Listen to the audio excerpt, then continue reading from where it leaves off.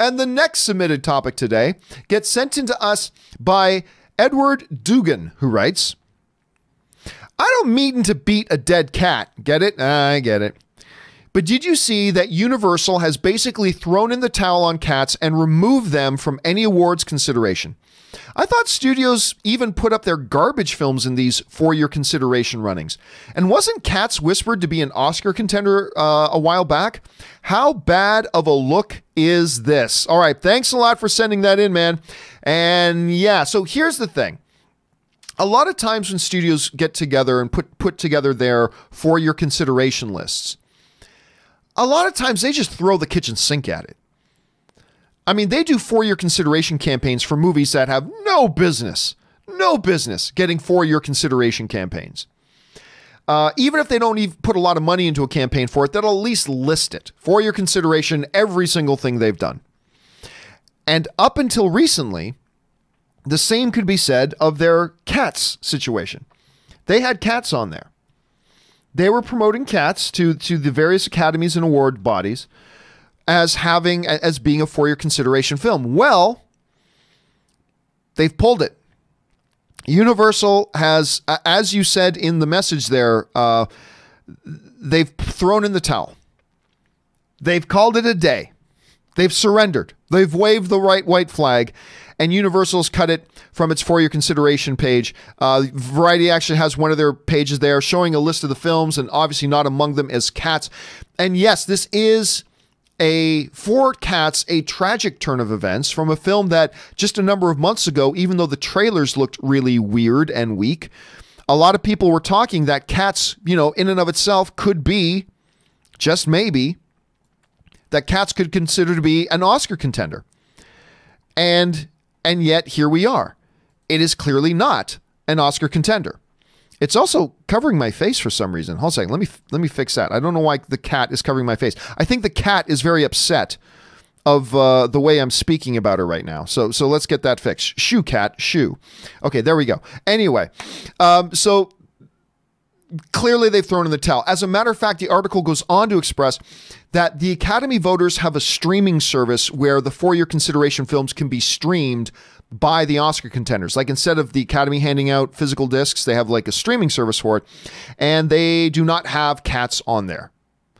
And I think that means for any category or any conversation. So I mean, that's interesting. What's even more kind of interesting is sad is to see how other people in the industry are reacting to it. This was also up on Variety, which I thought was interesting. Now, again, let me clarify here. I myself have not seen Cats. I've been getting caught up on all the award potential films this week, and I'm just about finished now, but I still haven't seen Cats. And I still haven't decided if I even want to see Cats. But who knows? Let me give the disclaimer that for all I know, if I went to go see Cats, maybe I would think it's the best film of the year. I don't know. So take that with a grain of salt. But it's interesting to see even other actors and actresses are really hammering this film. Evan Rachel Wood is the headline in Variety. Blast Cats in an expletive-filled review. And what it basically goes on to say, she writes, and of course Variety, I think they edited it out, F Cats is actually worse, I thought, than it would be, and I already thought it would be horrible, but I am actually speechless. Why would you change the choreography? I am speechless. Then she goes on to write on Instagram, I have to have an actual live reaction to this. What the F? What the F? What the F? What the F? Oh my God. Now look, I am generally not somebody who likes the idea of film professionals trashing on the work of other film professionals, right?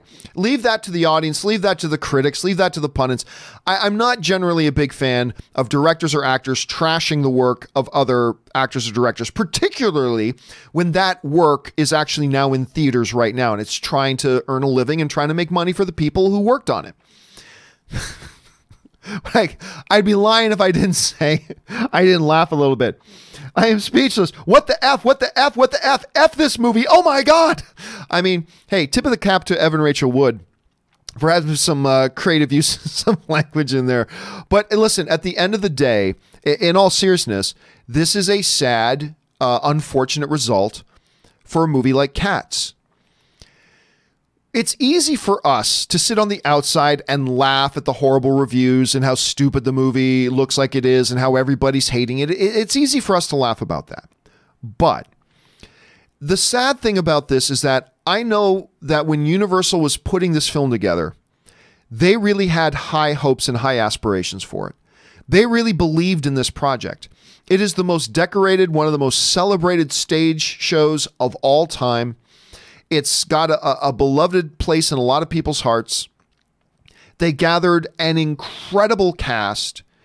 They did, for whatever anybody else wants to say about it, I think what they've done with the visual effects is mind-boggling.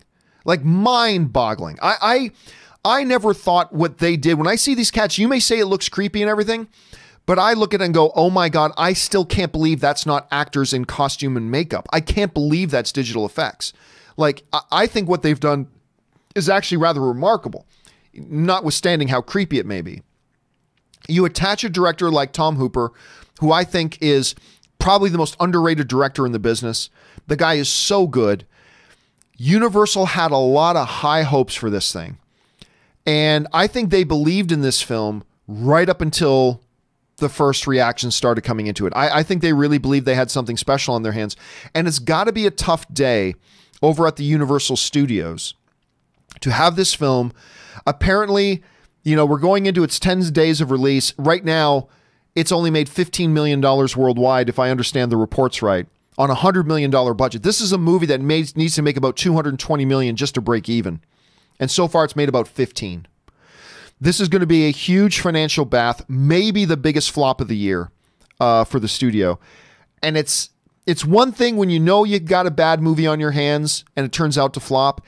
It's another thing when you're kind of hoping maybe we've got something special and it turns out badly. So while we laugh at it and all that kind of stuff, there's also a part of me that can't help but feel kind of bad for the good folks over at Universal, because I think they, like I said, they had high hopes for this thing, and it's unfortunate that it's turning out the way that it has. My question is, guys, have many of you guys had a chance to go and see Cats? If so, what did you think about it? Did you hate it as much as everybody seems to be talking about? Are you maybe thinking it's getting a little bit of a bad rap? What do you think about it? Jump down to the comments section below and let me know your thoughts.